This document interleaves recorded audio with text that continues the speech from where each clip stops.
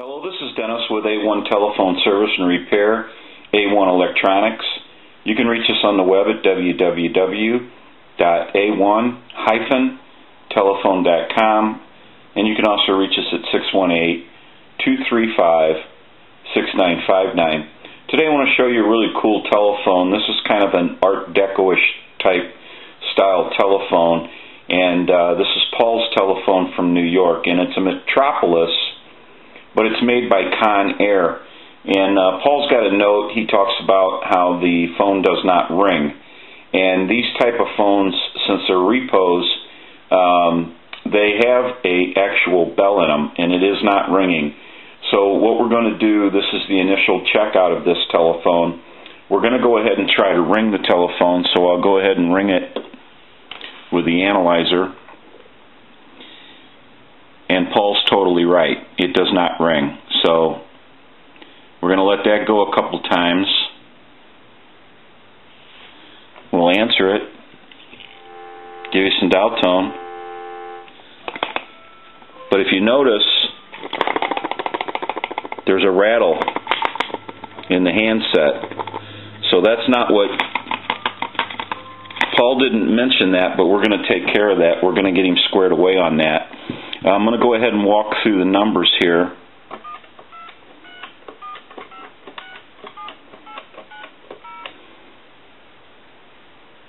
I'm going to end in a 2. I'm going to hang up. I'm going to hit redial. Should end in a 2 here on the analyzer. And then I'm going to transmit into the handset. But this unit also has a mute button, so I'm going to go ahead while I'm talking here, and you can see the red light on the analyzer. I'm going to push the mute button, so that did knock us out when I pushed the mute button, but you have to hold it down. So now I'll let it up, and you see it again. It's transmitting, and now it's stopped, and now it's transmitting again. So we know that the telephone has some issues. It has a rattle in the handset.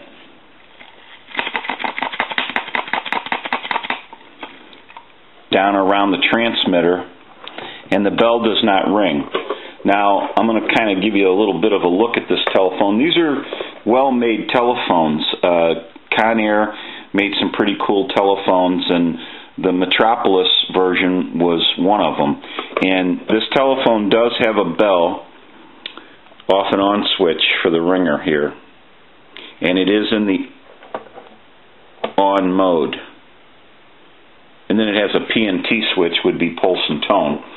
So we're going to go ahead and open this telephone up. And we're going to be troubleshooting this telephone.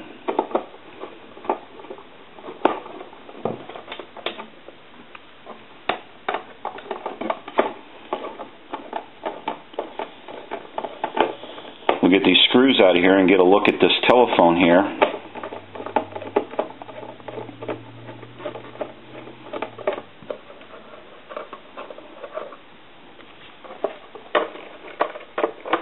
And I'm not sure if this is something that just stopped working for Paul, or if he acquired this telephone somewhere, and when he got it, it did not ring.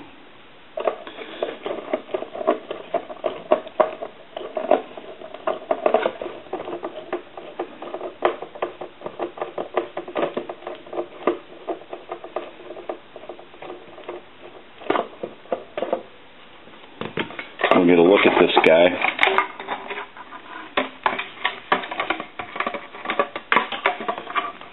And so here's our main PC board. And that's kind of what everything looks like on the inside. It's always nice to see a metal bottom, you know, because so many of them nowadays are plastic. And yes, we have a bell here. And so what it comes down to is I'm going to take a break from the video, and I'm going to be doing some troubleshooting on this telephone, and we're going to get Paul straightened out here so that he can enjoy his telephone again.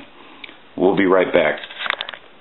Okay, we're kind of in the middle of troubleshooting right now, and so I have went through the board and checked that, and made sure that all the circuit to the bell was fine, and it is.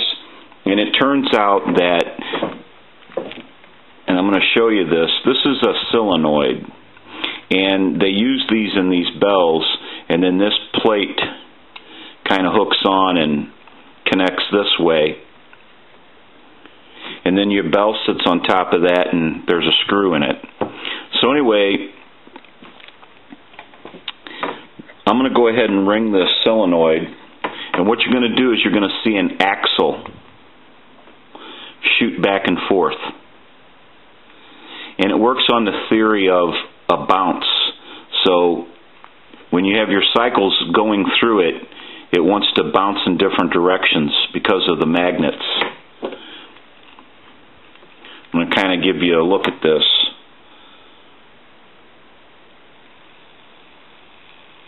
You see that kick back and forth, that open axle?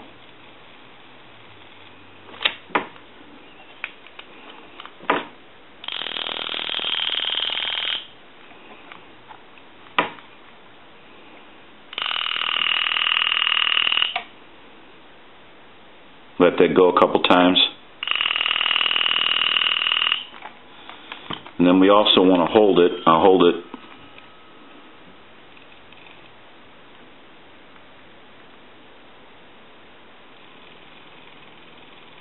Okay, it's kicking pretty good now, and so what I want to do is I also want to take this coil out, and I want to look and see if that coil's been damaged any. Somehow it may have gotten smashed. Maybe it wasn't right from the factory to begin with, but I want to inspect the coil, and so what I'll do is I'll take it apart. And I want to pull the coil out, and I'm going to unwrap the tape from it, and I want to make sure that we don't have any kind of smashes in the line, and that we have good connections here. And once I make that decision, that determination, we can put it all back together again. I want to straighten it up and put it all back together again, because if they're crimped or smashed in a certain way, they won't ring properly. They'll hang up. And so we're going to kind of take another short break from the video, and I'm going to inspect this coil for the solenoid, and we'll be back in a little bit.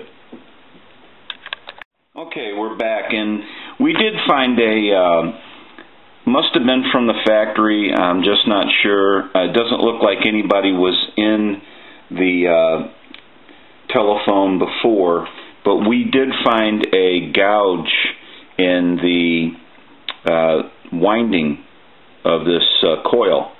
And so what you basically have to do is, I'm going to show you a way to rewind a coil, and you have to go real slow, because basically what happens here is this wire is thinner than hair, and so I'm going to go real slow to start this out.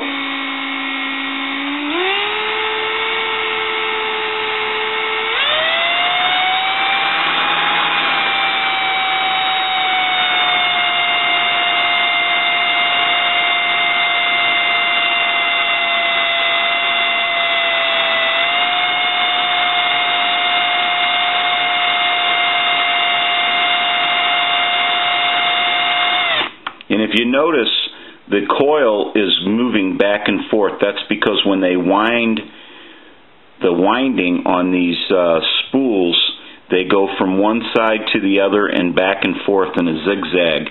And that's basically how it's going to come off the spool.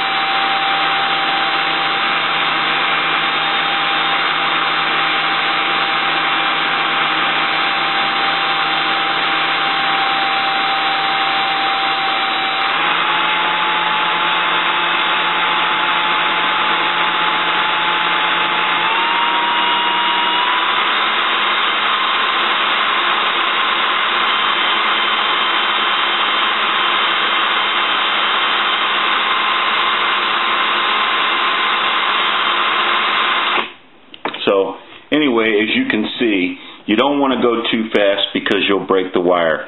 Now, we're not going to repair Paul's telephone this way, but believe me, I've done my share of repairing coil windings in the past, and that is one way that you can do it. And normally you would want to go very, very slow, because if you break the winding, you're done. And you would have to repair the winding and keep it away from the other part of the winding so that there was no crossover. And so basically that's what it comes down to. But that's how it's done, and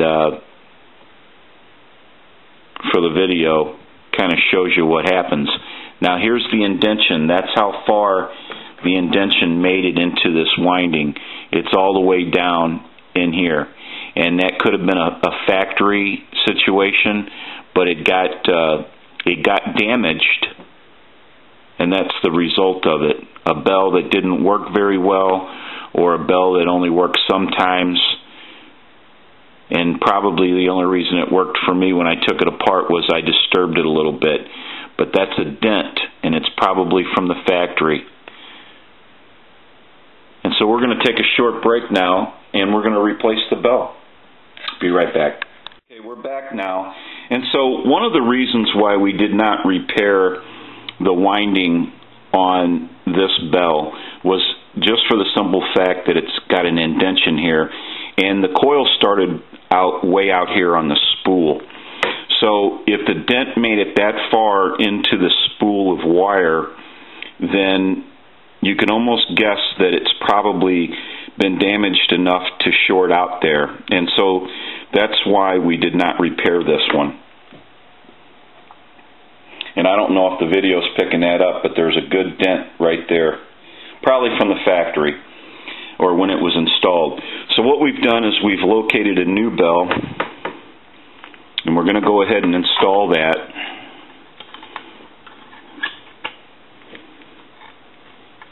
I get these screws in there, and then I want to get it soldered into the main PC board, and we can move on to the handset, because the handset has a bad rattle in it, and I want to take care of that for Paul.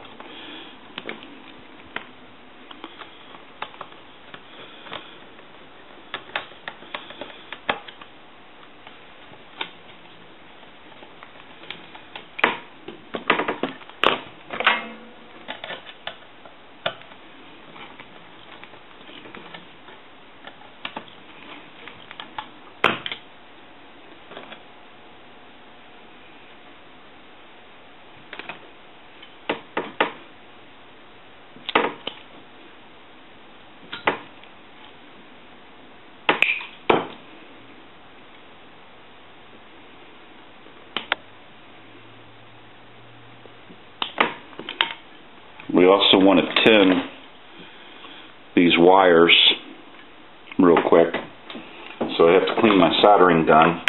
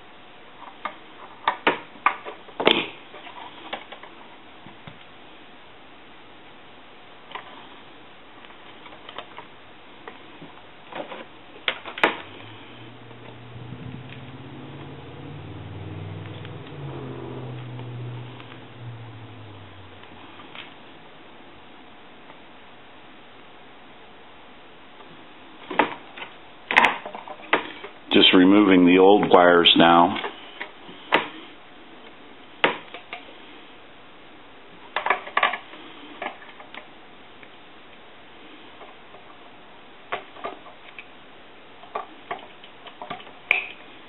And our wires are long enough on this new bell that we don't have to worry about what side of the board we're on.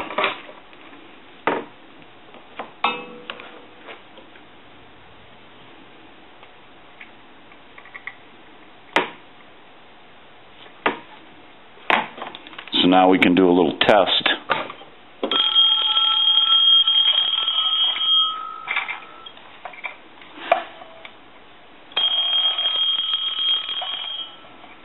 Let that go one more time since that was the issue. I'm going to turn it off and you'll watch a ring cycle go by. Every time that red light lights, I'll let it go by one more time. And I'll catch it on a ring cycle, turn it on.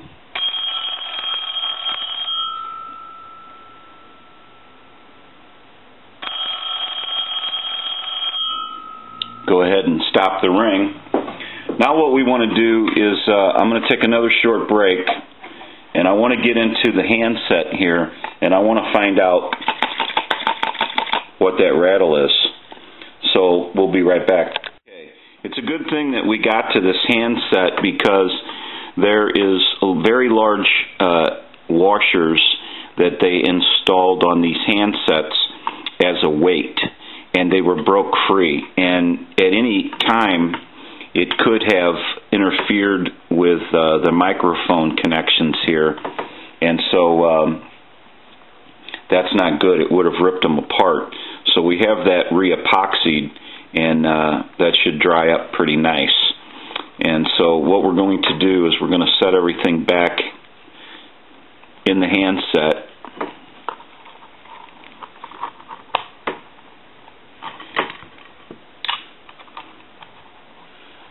Put our ring back on.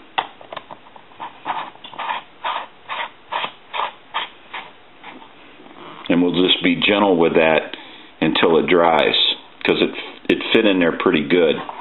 So we're okay with that.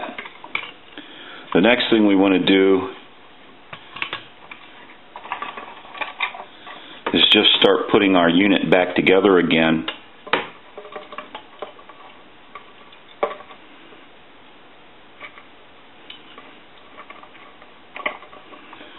Make sure I get my wires the way I want them.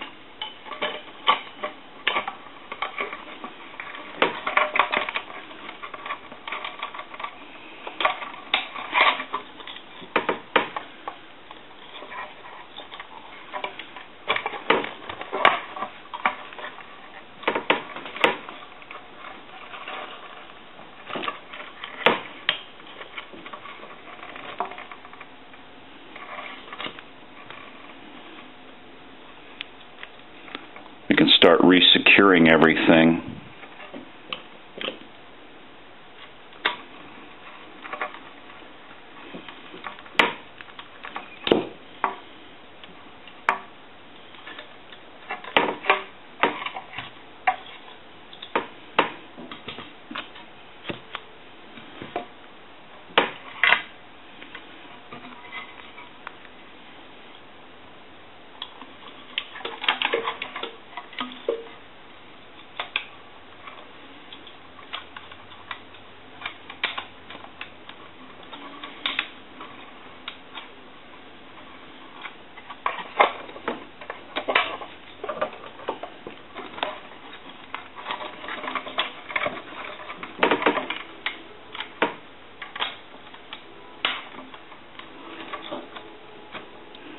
Make sure everything's fitting back to normal again like it's supposed to.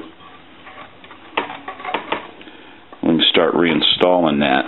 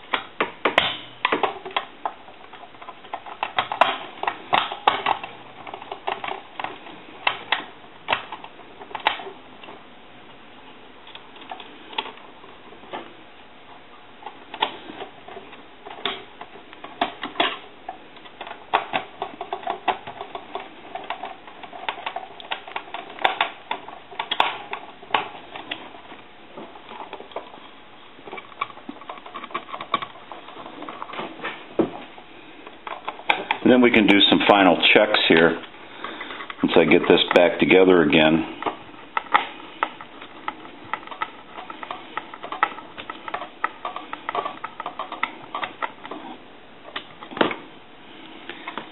I'm going to go ahead and move our old bell out of the way. We don't need that any longer.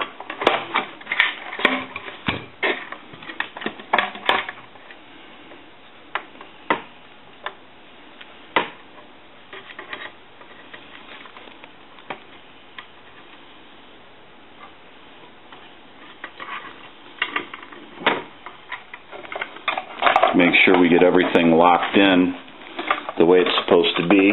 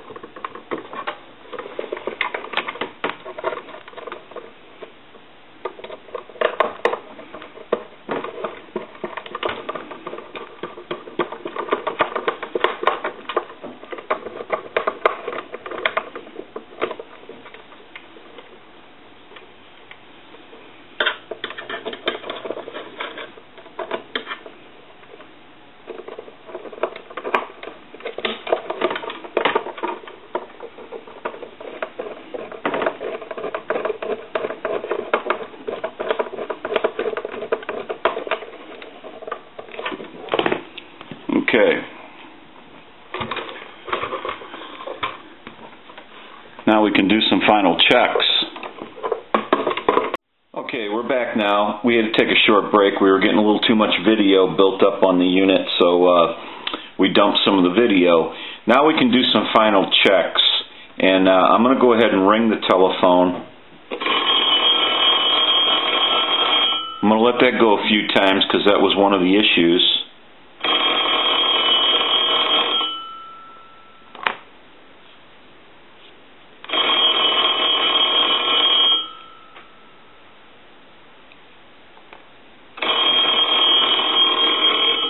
Now what I'm going to do is catch it on a ring cycle and turn it off.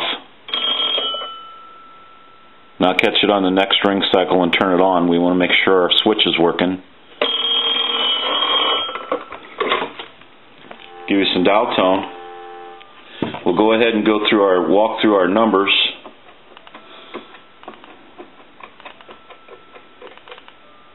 And we are in the pulse mode, so we know that works.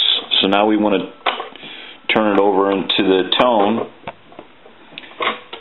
dial tone, walk through our numbers again.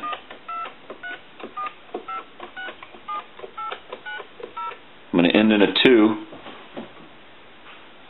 I'm going to hang up, and I'm going to hit redial.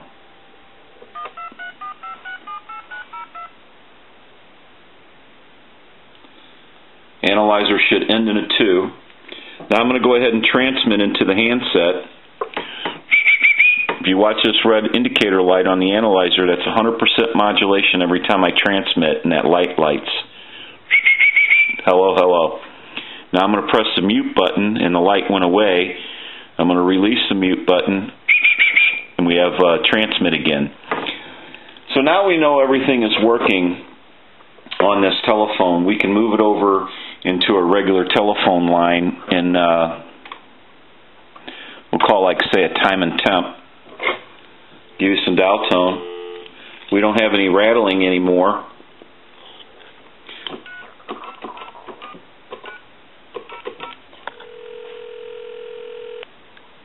Good evening. Shop online anytime at Offenburg.com. A short drive to great value. Today is Monday, May 7th. The time is 9:02. Current temperature 72 degrees.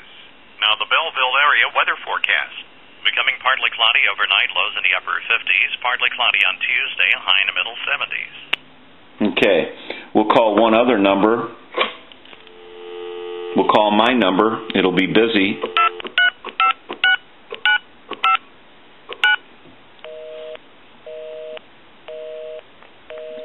Okay. So we'll move it back over into the analyzer since the bell was one of the issues. And we'll go ahead and ring it a couple times.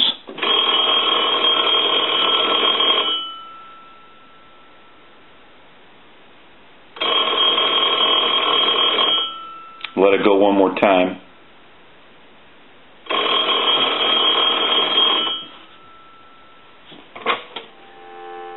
Some dial tone. Now that we know that this telephone has been repaired, we can get this telephone back to Paul. And he's got a cool phone here. This is a Conair. It's a Metropolis. They're around. They're kind of hard to get a hold of because they don't actually make these anymore, I don't believe. And so, it's a cool phone, and Paul likes it, and I think most anybody would. So it's a very Art Deco-ish type telephone, and it's just a neat conversation piece. So anyway, Paul will be happy to get this back, I'm sure. This is Dennis with A1 Telephone Service and Repair, A1 Electronics. You can reach us on the web at www.a1-telephone.com, and you can also reach us at 618-235-6959. Thank you for watching, and have a great day.